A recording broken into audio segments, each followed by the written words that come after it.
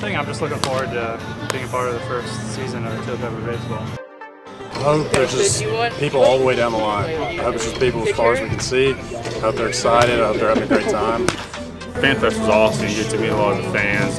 You meet the kids that are going to be out here, and that's really what it's all about, is having fun and growing the sport of baseball. Everyone that's here, everyone that's working, the owner, they're putting a lot of the effort and time into this, and I think the community is going to support it a lot. It's going to be a lot of fun. 1, 2, 3, spicy! You can feel the excitement in all the Tri-Cities. That's kind of why I like our names. It's not just Colonial Heights, it's everybody in the Tri-Cities. So you can feel the excitement in the town. I'm just honored to be able to represent all of them. Coaching this spring and having limited numbers, finally see it open up, it's so awesome, and I can't wait to see it.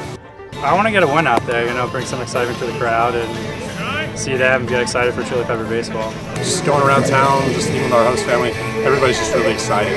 So that gets us ready to play. We're hoping to see a lot of people out here. I know everybody is, but it really feels like everybody's behind it. Everybody had to wait last year, just like us. So I think they really want to make it big this year.